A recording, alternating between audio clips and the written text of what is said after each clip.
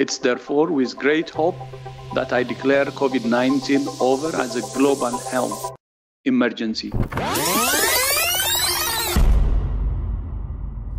A series of powerful successive earthquakes struck the Turkish-Syrian. 2,400 people were killed in earthquakes in Afghanistan. Obliterated by some of the worst earthquakes. Devastating earthquake in northwest Syria. Tropical Cyclone Freddie has become the longest-lived named tropical cyclone ever. August 2023 is the hottest August ever recorded. New York tops the list of cities with the worst air quality in the world. The most deadly wildfire in modern history tore through the town of Lahaina on the Hawaiian island of Maui. A tsunami-like river of floodwaters swept in Libya after 2 dams burst. The number of people who died could reach as many as 20,000. Before talking any further, I would request the African Union head to take its seat as a permanent G20 member.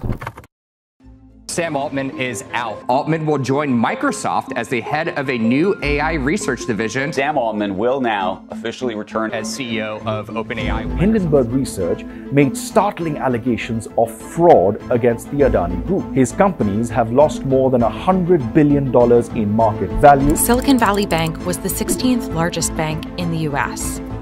It took just a day and a half for it to fall apart. This is the second biggest bank failure that's ever happened in the United States. The U.S. Defense Department is monitoring a suspected Chinese spy balloon floating over the country.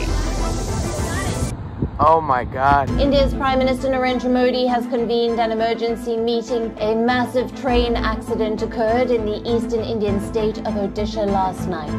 The incident involved multiple trains, 2 passenger trains and 1 freight train. 50 train cars carrying toxic chemicals derailed from tracks in Ohio. Finally tonight, the remarkable rescue of more than 40 construction workers trapped for weeks in a tunnel following a landslide. The Coast Guard confirming wreckage found near the Titanic indicates the 5 people on board the Titan sub perished when the tourist vessel suffered a catastrophic implosion.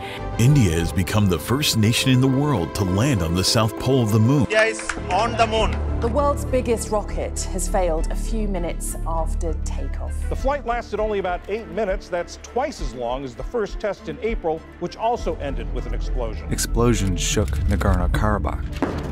It's a mountainous region between Armenia and Azerbaijan. Nearly all the estimated ethnic Armenians living there have now fled to Armenia. Russia's President Vladimir Putin has addressed the nation after Wagner mercenary forces claimed control of military sites in Rostov-on-Don. Russia's military leadership is accusing Prigozhin of carrying out an armed mutiny. Wagner chief Yevgeny Prigozhin was killed after his private plane went down north of Moscow. More harrowing stories of how people were killed in the Hamas attacks are still emerging. Israel was attacked in an absolutely horrific way by Hamas. While back in Washington, D.C., U.S. President Joe Biden was heckled by a pro-Palestinian protester. Take a look.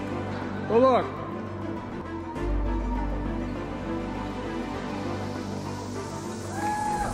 Can't hear her. What's she saying? Iran is set to join the Shanghai Cooperation Organization today. Scientists have grown something that closely resembles an early human embryo without using sperm, eggs, or a womb. And now King Charles's crowning moment, the first of 2 crowns to be placed upon his head. Virat Kohli has become the first cricketer in history to score 50 one-day centuries. Spain have been crowned Women's Football World Champions. South Africa have beaten New Zealand 12 points to 11 to become world champions for a record 4th time. Australia has won the Cricket World Cup. Australia has defeated India in India. RRR, Natu Natu has made it to the Oscars. RRR! RRR! The Nobel Peace Prize for 2023 to Narges Mohammadi.